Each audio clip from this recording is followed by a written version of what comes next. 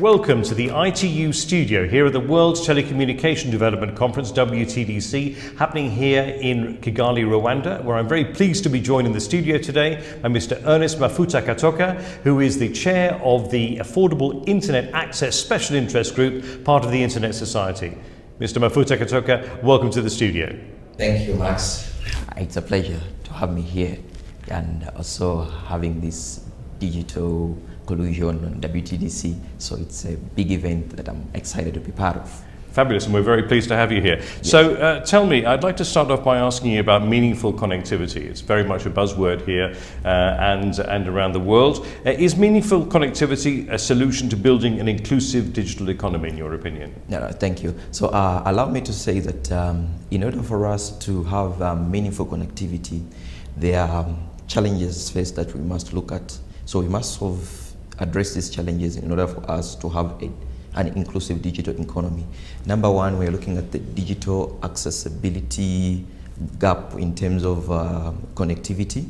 We are looking at the digital literacy gap in rural areas, and we are also looking at the smartphone accessibility gap.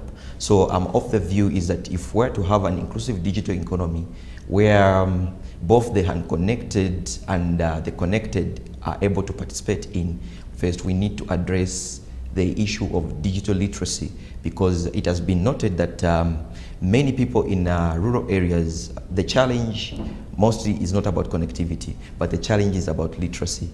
Okay, and this is because we are not localizing content to their level. So if we're able to localize content to their level, we are able to solve the issues of digital connectivity. So, and the other issue is the issue of affordability of smartphones. We have seen this gap widening of digital access in terms of affordable smartphone devices. So the solution to that is maybe policymakers can come up with incentive if mobile devices or devices that are meant for the rural areas or unconnected areas, they can be tax exempt. Like that, it can be affordable and accessible to everyone.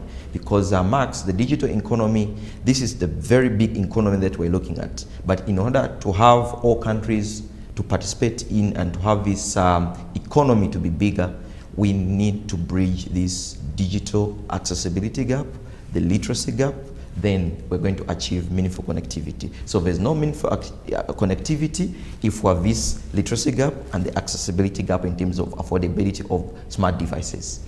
Tax exemption is a little bit complicated though, if you're talking about very regionalized areas. How would you put that in place then, do you think? All right. Okay, so one of the challenges that I've seen is policy inconsistencies for countries in terms of how they structure their taxes.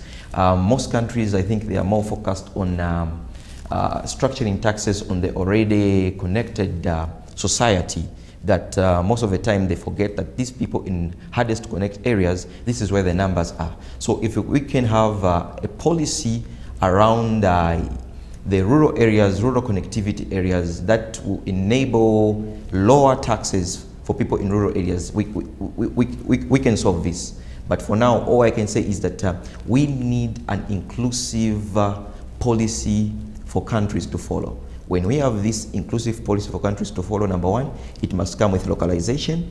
There must be content which is local, and there must be a model that is essentially for that region. Yeah. And are there any other policies that you think should be put in place to ensure meaningful connectivity? Yes, I think I was quick to note about policies. So I think countries must set up inclusive policies, and they must be consistent. When we have a consistent policies, we are going to achieve meaningful connectivity. All this talking about digital literacy, smart devices, digital economy, it's all about policies. When you have the right policy at the grassroots level, surely you're going to have the right meaningful connectivity at the top level.